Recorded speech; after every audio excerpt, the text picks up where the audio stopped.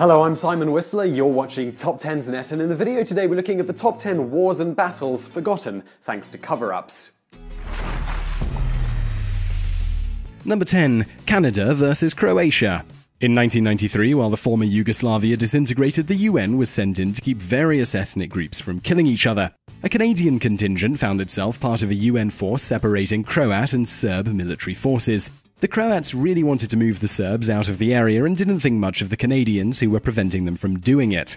When the Croats attacked, the resulting action was the biggest battle that Canadian troops had taken part in since the Korean War. The professionalism and ability of the Canadian forces to rout a 3-1 larger hostile force and walk away with no fatal casualties should have been the pride and joy of the Canadian government.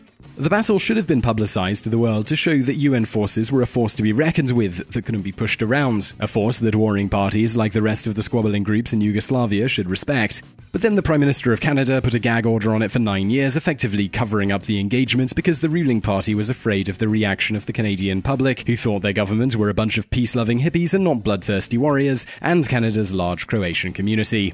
Number 9. Roosevelt's Secret War. 1941 saw Prime Minister Winston Churchill in the United Kingdom fighting the Nazis alone. It wasn't until the Japanese bombed Pearl Harbor that America officially entered the war. Yet months before the Pearl Harbor attack, President Franklin Roosevelt started a secret war against Nazi U-boats in response to Germany attacking ships in the Atlantic. American ships were escorting Allied shipping in international waters. War had still not been declared between America and Germany, but a number of both US merchant and warships were attacked and even sunk. Roosevelt had to keep it a secret because there was such a powerful anti-war group, and it wasn't until the Pearl Harbor attack that the American public would finally back going to war. Number 8. Battle of Fire Support Base Ripcord. There is a famous quote from the Vietnam War when an American colonel told a North Vietnamese official, Colonel Tu, "You know, you never defeated us on the battlefield." Tu replied, "That may be so, but it is also irrelevant." Revisionist commentators have used this quote to further their argument that the American military never lost a fight in Vietnam and that it was the media who defeated the great USA. Yet the Americans did lose, and often spectacularly. These battles were either not covered by the media or the battles were covered up by the military, as in the case of the Battle of Fire Support Base Ripcord. Ripcord was the last major battle between the North Vietnamese and the Americans. The Viet Cong started a firefight that lasted almost all of July 1970, overrunning the American base and causing the encircled Americans to flee via a huge helicopter airlift. The operation was hidden from the public until veterans created the Ripcord Association newsletter in 1985. Number 7. The Utah War. In the 19th century, Mormons had migrated from the American East and set up a successful settlement in Utah. They would later join America and allowed federal elements of the government into their colony. However, not all officials were honest, and one judge pissed off the locals so much that he was chased out of Salt Lake City due to his corruption. Arriving in Washington, he managed to convince the federal government that the Mormons in Utah were in open revolt. The White House sent an army. The Utah government got word that the army was on its way and raised a force to block this invasion. Through the ineptness of the American leader, they proceeded to lose engagement after engagement while advancing on Salt Lake City. Casualties were low, but the heightened tension resulted in Mormon forces killing a convoy of civilians on their way to the West Coast, as the Mormon forces thought they were American agents. The event would be remembered as the Mountain Meadows Massacre. Finally, after many had died, the Mormons in Washington made peace, and the whole affair was quickly brushed under the carpet. Number 6. 1941 Syria-Lebanon Campaign. In 1941, the Australian Silent 7th Division, silent because they got little to no media coverage, invaded Syria and its Vichy French forces. The Allies were worried that the Germans might use the Vichy French-controlled areas of Lebanon and Syria to attack Egypt. Vichy French had allowed Axis forces to refuel their planes and were supplying Iraqi revolutionaries who wanted to overthrow British rule of that country and British control of its valuable oil reserves. The Allies swept through Syria, fighting Vichy resistance, killing thousands on both sides. After almost a month of intense fighting, the French commander surrendered his forces. Afraid that the Allied public would be demoralized to hear that there was active fighting against French forces, censors covered up the action, and it was quickly forgotten.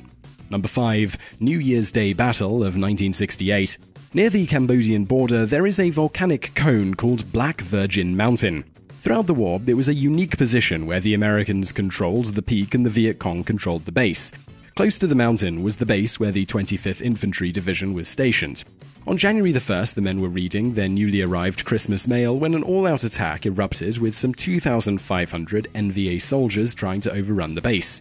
Inhuman wave attacks, they were cut down by the American defenders, but some managed to breach the perimeter. Faced with being overrun, the base commander ordered aerial and artillery strikes almost on top of the base.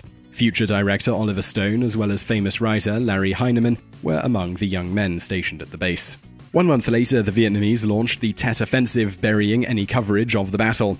When Stone returned home, he was puzzled that the January 1st battle got no media attention, and for a long time thought he had imagined the whole thing. It was only until he went to the 25th Division reunion that he was reassured by men in his unit that the attack had in fact taken place. Much of the plot of Platoon is based on this battle. Number 4. Battle of Hurtgen Forest.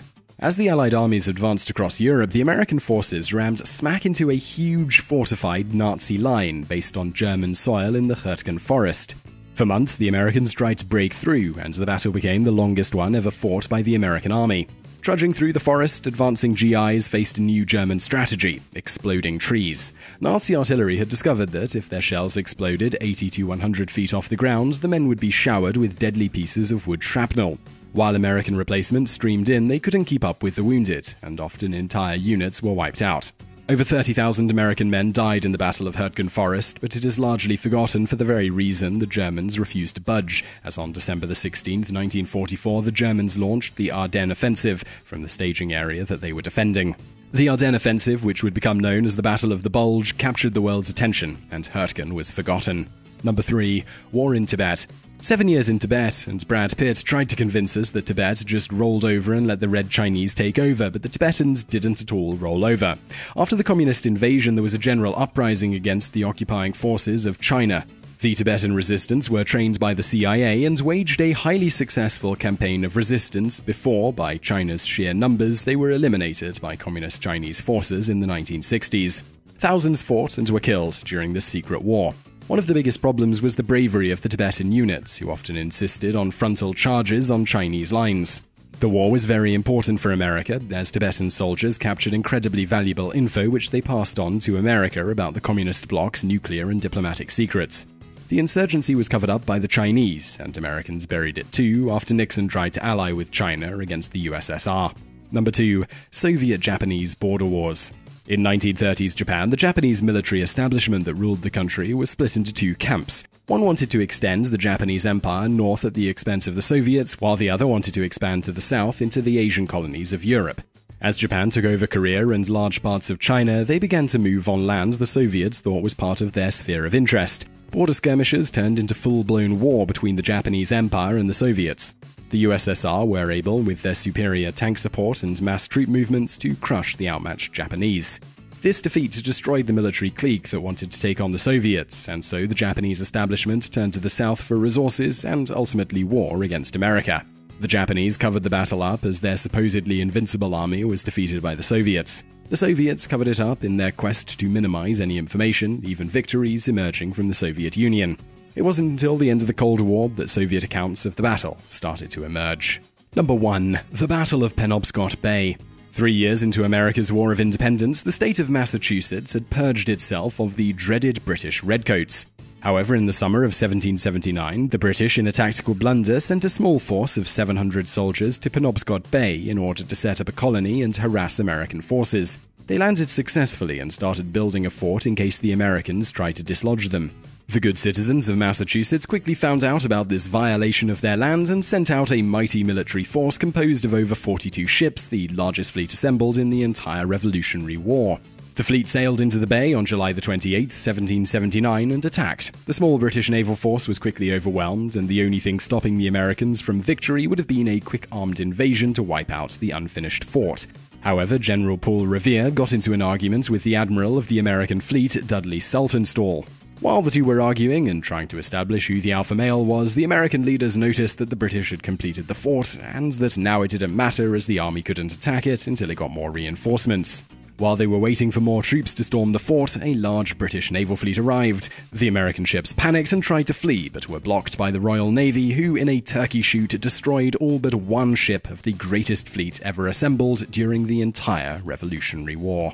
So I really hope you found that video interesting. Maybe we informed you about some battles and wars that are less known about. If you did like it, please do hit that thumbs up button below this video and also subscribe to our channel for brand new videos just like this every day of the week. There's a subscribe button on the screen as well as below the video. Also, if you enjoyed this video, why not check out some of our other videos which are linked to over there on the right, and thank you for watching.